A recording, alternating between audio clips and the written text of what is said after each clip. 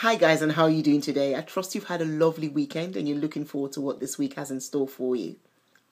It's Martin Luther King Day in the States today, and I thought, what a great opportunity to share one of his beautiful quotes with you.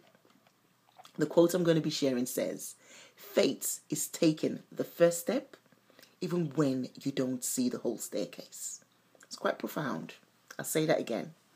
Fate is taking the first step even when you don't see the whole staircase. Most times, a lot of people do get stopped in their tracks because they're waiting for conditions around them to be perfect before they take the first step.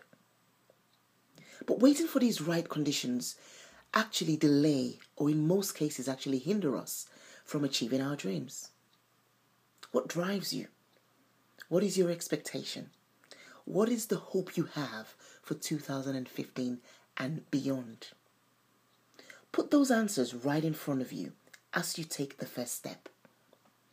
Taking these first steps would actually bring you closer, puts you actually closer to your dreams than not taking it at all.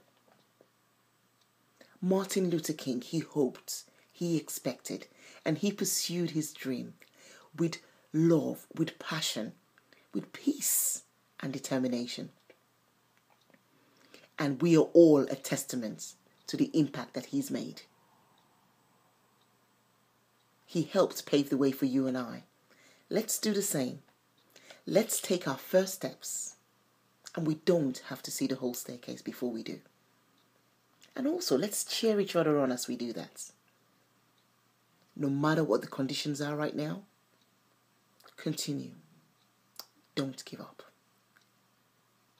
You have a blessed, a fab, and a stepping forward week. And I'll talk to you soon. You take care.